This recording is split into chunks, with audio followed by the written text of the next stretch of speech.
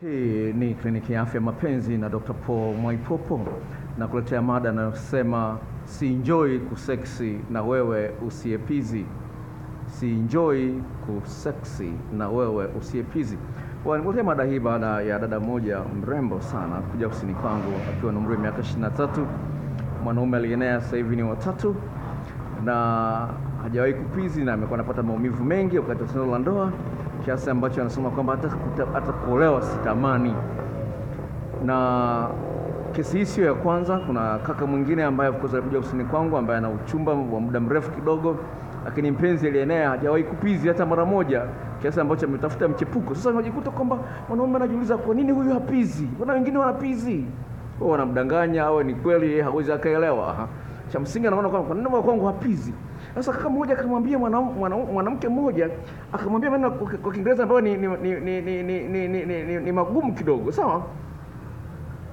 Akasema hivi, my ex-boyfriend hated this and he would ask why I didn't work like normal women. Yaani kwa nini wewe mbona uko tofauti na wanawake wengine wote? Mbona wengine wanapizi? Wewe upizi. Sasa kia asilimia 67 ya wanawake wanadanganya wanaume kwamba wamefika kileleni, kumbe hawajafika. Sasa kutokana na kuogopa hali kama hii ya kuonekana kimeo, inasikitisha sana. Na ningependa kuambia wanawake, nimewaandalia mada hii iweze kuwasaidia jinsi gani ya kuweza kuepukana na hali kama hiyo, ambapo mwenzio anakuambia kwamba enjoy kusex na wewe usiepizz. Inasikitisha sana kuona kwamba mwanamke anajiona na afya nzuri, anakula vizuri na nini na nini, lakini hafikishi kileleni. Hii inatisha sana. Sasa shida iliyopo ni kwamba wanaume wanaitwa result oriented. Maana yake wanapenda wakifanya kitu waone matokeo. Sawa? Kutoa draw sio kitu kizuri, wanapenda wapate ushindi. Sasa asilimia kubwa wanaume wanapenda waone wamefanikiwa. Sasa anapoona anashindwa kumfikisha mwanamke kileleni, anajisikia vibaya sana. Anajisikia vibaya sana. Kaka katika tafiti ya mada hii, sawa, kaka mmoja akasema I'm frustrated because she can't climax. Asema yani inanisumbua, inanikosesha raha, niko stressed out. Kwa nini afiki kileleni? Sawa. Ni jambo la msingi sana uweze kufahamu kwamba itamuumiza mwanaume kwa kiasi kikubwa sana pale anaposhindwa kupizisha. Kwa hiyo ni wajibu wako uweze kuangalia kwamba ufanye nini ili uweze kupizi kirahisi. Sawa? Ufanyeje ili upizi kirahisi? Hilo ni jambo ambalo ninakuletea leo uweze kufaidika na kliniki ya afya ya mapenzi. Nisikilize, sawa? Nataka nikusaidie. Sawa? Nataka nikusaidie, naomba unisikilize sana. La kwanza, sawa? La kwanza ambalo unapaswa ufahamu kwamba wewe ambaye mara nyingi umejaribisha upizisho lakini hukupizi, tambua kuna aina fulani ya fundo ndani ya akili yako. Fundo lile lisipofunguliwa utajikuta utapata shida sana kupizi. Sasa ni wajibu wako uweze kuangalia vitu gani vya kufanya, sawa? Sasa nikichukulia kama huu, sawa, nikichukulia kwamba wewe ni mwanamke, sawa, naomba niangalie sawa ufunguo, sawa, nimechukua kuweza kutoa kielekezo fulani. Kwa ngoja na kitu kingine lakini nimesahau, lakini nitakusaidia, sawa? Ni kwamba mwanaume anapokuwa amekuingilia hapa, sawa, atashindwa kusugua eneo hili la juu ambalo ndio kuna kisimi. Na akishindwa kusugua hapa utapata shida kupizi. Lakini lingine ambalo lipo ni kwamba kwa sababu inayosababisha wewe usikie hamu, raha mpaka upizi, sawa, ni hisia na ni mishipa fahamu inahusika. Ni jambo la msingi sana kwako kwenye akili yako. Kuna fundo ambao unapaswa uliondoe, lifunguke, sawa? Sasa kuna wengine watapata shida kupizi kutokana na umbali uliopo kati ya tundu ambalo mwanaume anaingiza uume wake na kisimi ambacho kiko juu, sawa? Umbali ulioko kati ya tundu ambalo mwanaume anaingiza uume na kisimi ambacho kiko juu ni mkubwa kuliko kawaida. Kawaida ni sentimita 2.5, inatakiwa sentimita 2.5. Inakuwa ni rahisi kwa mwanaume kusugua kisimi, sawa? Umbali kutoka kwenye tundu ambalo mwanaume anaingiza uume wake na mpaka kwenye kisimi ziwe inchi 2.5, sentimita 2.5. Sasa ikizidi hapo mwanamke huyu atapata shida sana kupizi. Sasa ndio maana nimetengeneza video inaitwa coital alignment technique. Jinsi gani mkao gani unafaa ili kusugua kisimi wakati uume uko ndani. Kwa hiyo kuna maelekezo yake, kuna hiyo video ambayo kwanza nawatumia watu ambao wanalipia shilingi 10,000. Sasa naomba nisikilize, sawa? Kwa hiyo la kwanza, ili lile fundo lifunguke ambalo liko kwenye akili yako, lazima ufahamu kwamba unahitaji relaxation. Tuliza akili yako. Nishamfanyia dada mmoja Dar es Salaam, mimi nilimsaidia miaka 8 iliyopita. Jina lake nimelihifadhi. Jambo la msingi ni kwamba relax. Sasa huyu dada, kwenye story ya huyu dada, kwa sababu ni dada ambaye nilimtibu mimi mwenyewe, sawa?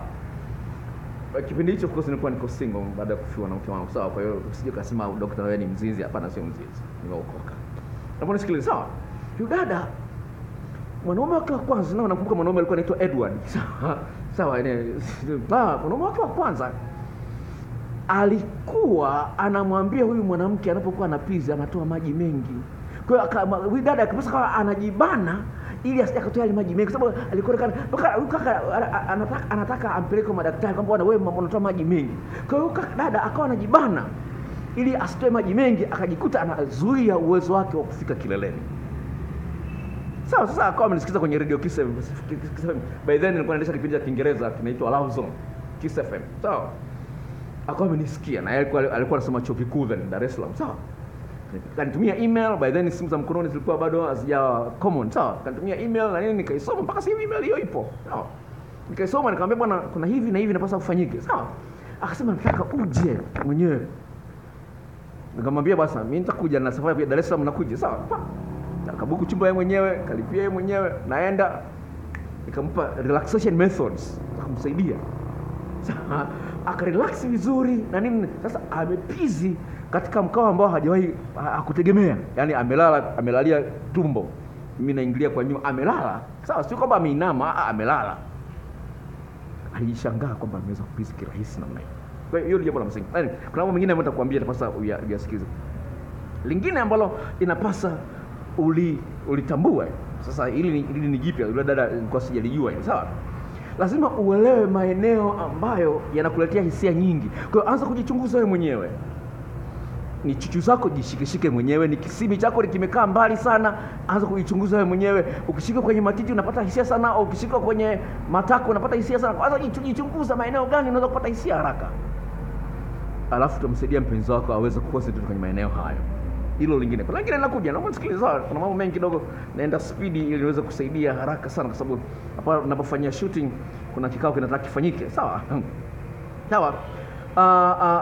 Ni jambo la msingi ufahamu kwamba kila kitu ambacho kinaingia kwenye akili yako kinafanya kazi kwenye mwili wako. Kwa hiyo usifocus sana kwamba sitafika kileleni. Relax. Sawa?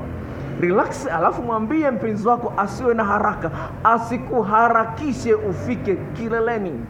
Sawa? Kwa aende slow motion, asiwe na haraka. Sikiliza dada huyu alivyozungumza kitu kile ambacho kusaidia kuelewa. Kitakusaidia kuelewa. Sema hivi. Huyu ni mwanamke. Sikiliza, nitaitafsiri. Sasa I am like most girls in that I need a fair amount of warm up before climaxing. It is the idea of building up sensitivity.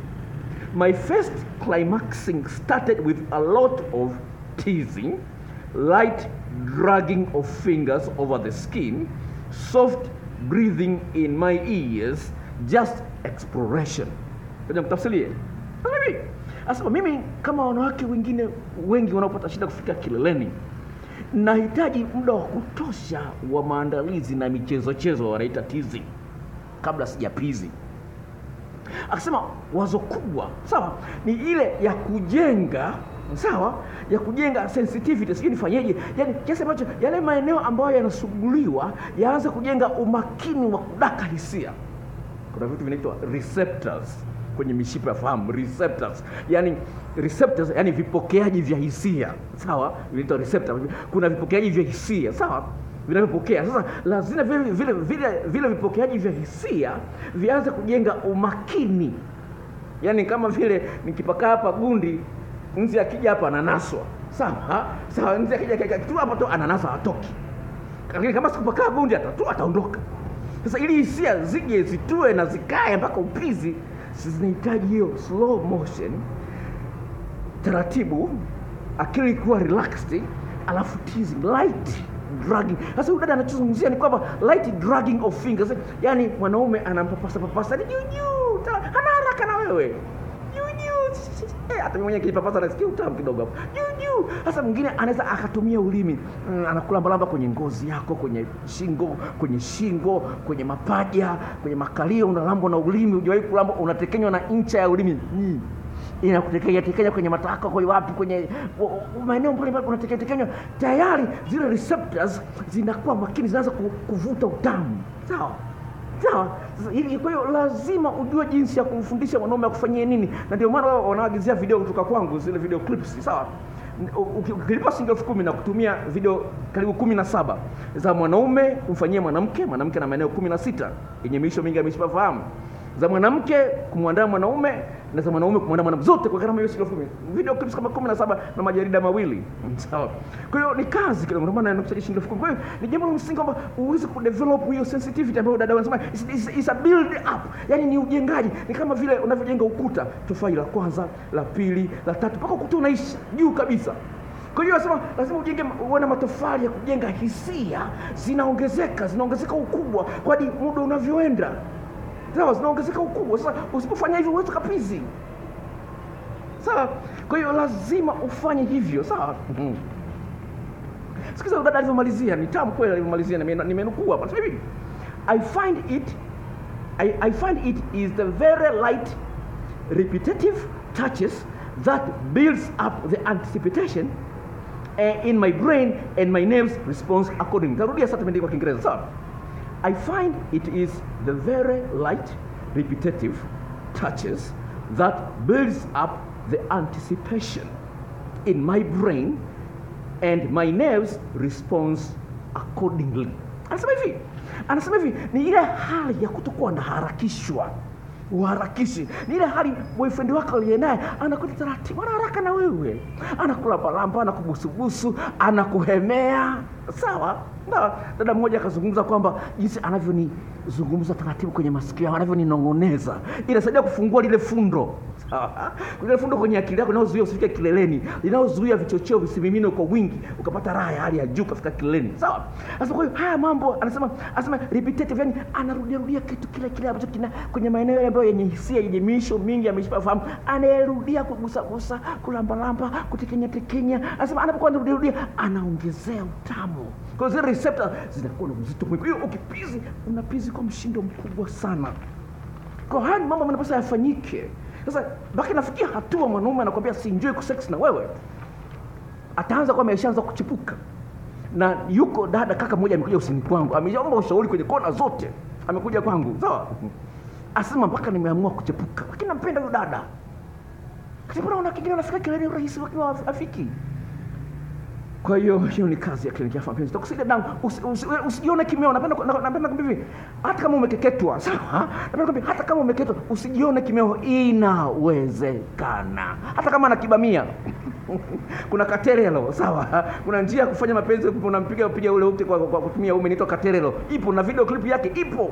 Lazima ufike kileleni. Hamna kubisha, sawa? Hamna upinzani. Hii ni sayansi. Na hii ni kliniki ya afya mapenzi. Kama hujajisajili, jisajili. Sawa? Kuna kibox chekundu pale kimeandikwa subscribe kwa maandishi meupe, bofya ili uweze kuwa mwanachama wa channel hii. Sawa? Na ukitaka ushauri kuagizia hizo video clips kwa gharama hiyo shilingi 10,000 kwa njia ya Gmail, barua pepe, mtandao wa Google Gmail, namba yangu ya simu ni ifuatayo: 0754 03 99 94. Nitarudia: 0754 03 99 94. Nitakuandikia hapo chini na kutakia maisha matamu mpaka Valentine Day. Kwaheri.